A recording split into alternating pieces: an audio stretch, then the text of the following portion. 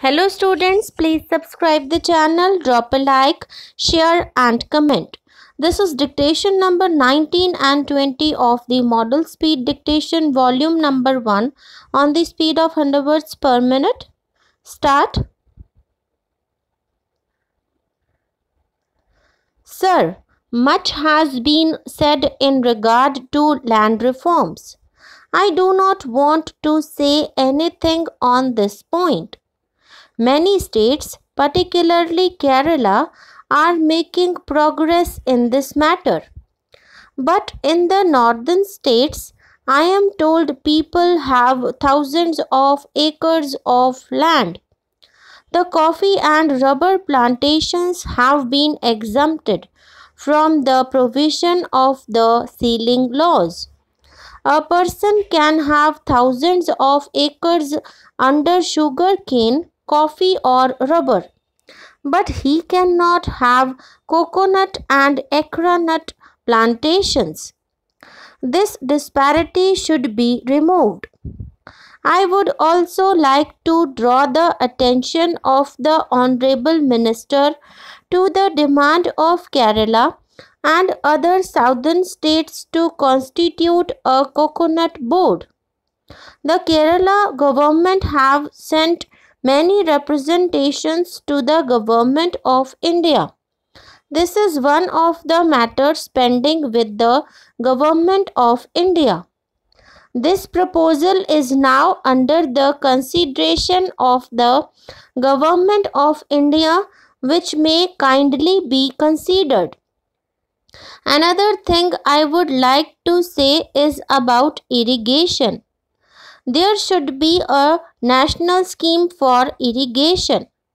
The states are now free to formulate their own schemes for major and minor irrigation. I would appeal to the government to have a national scheme for irrigation. The farmers should also be saved from drought and floods. We must have a national policy for this also. Sir, as you know, the present irrigation of the country depends mostly on the major, medium and minor irrigation projects. They are good in themselves. Some of them are multi-purpose river projects which serve the purpose of irrigation of lakhs and lakhs acres of land, serve the purpose of generating electricity, as also solve the problem of floods. But the bigger the projects, the longer the gestation period. As has rightly been said by the Agriculture Minister, certain data have to be collected, projects reports have to be prepared, and then the projects have to be gone through. That will take a very long time. And by the time these things materialized, I am sure it will have taken another 15 years, and by that time the population of the country will have reached at least 90 millions. So, what I would plead for is that let these major, medium and minor irrigation works continue, but along with it we have to take into consideration another factor which I am afraid has not been touched by any member. At least I have not heard it, that nature has been bounteous to mankind. It has been bountiful in the matter of supply of water too. Mother Earth has enough water in her bowl. May I plead with the Agriculture Minister that along with these major, medium and minor irrigation projects to take into consideration to have lakhs and lakhs of dug wells throughout the country. I am sure that will solve our problem much quicker and more economically too.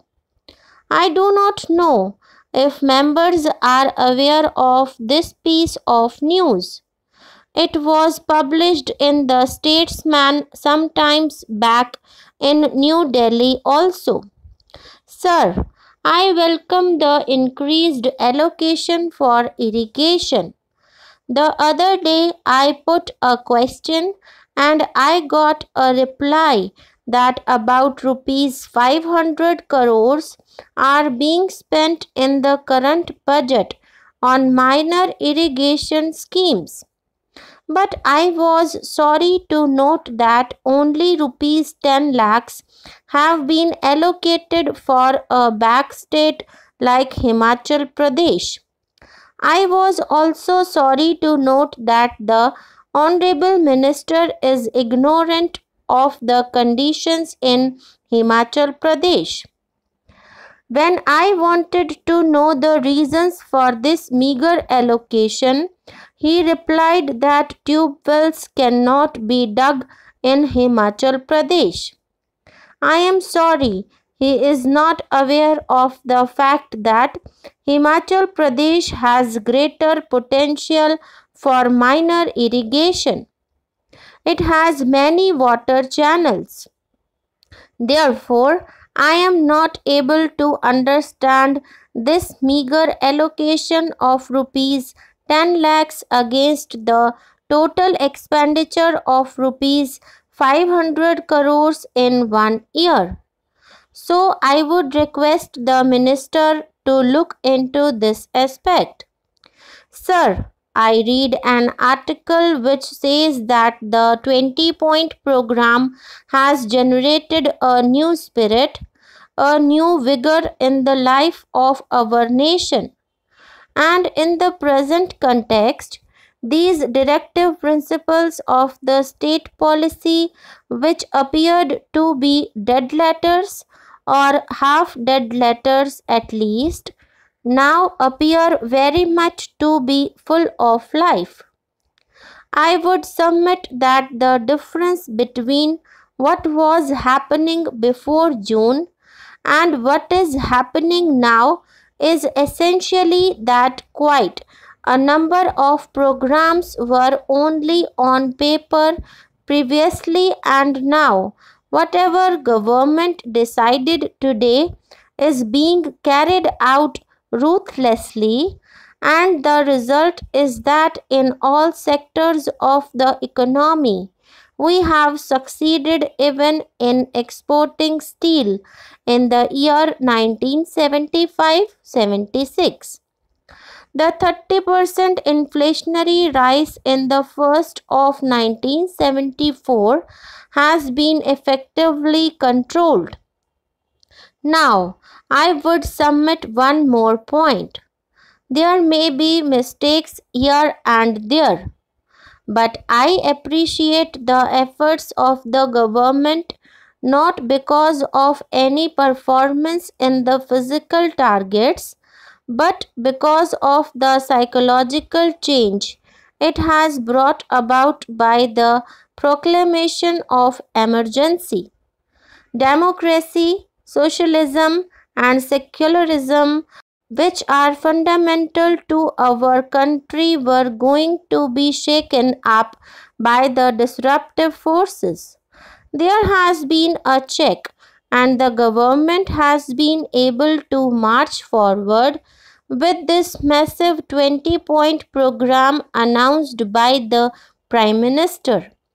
Sir, inspired by the declaration made by our Prime Minister, we have already distributed 2 lakh acres of land, and we have a scheme to provide built houses to 5 lakh houseless people. In the course of last year, 2,500 houses have already been built and distributed, and in the course of next 5 years, we propose to construct 5 lakh houses at a cost of rupees 15 crores. Sir, I would submit that the rural economy will change for the better if we give home sites to the homeless people, if we provide credit to the rural cultivator, and if we fix the minimum wages for them.